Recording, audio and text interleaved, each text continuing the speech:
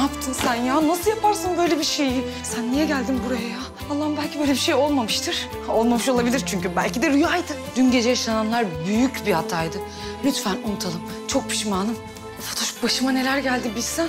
Ay ne oldu? Ben dün gece Ferit Bey'in evinde kaldım. Tam şu anda ne düşünüyorsun? Hemen cevap ver, düşünmeden hemen ne? Karışık. Çok karışık. İçinden çıkılmayacak gibi. Hem öyle hem değil.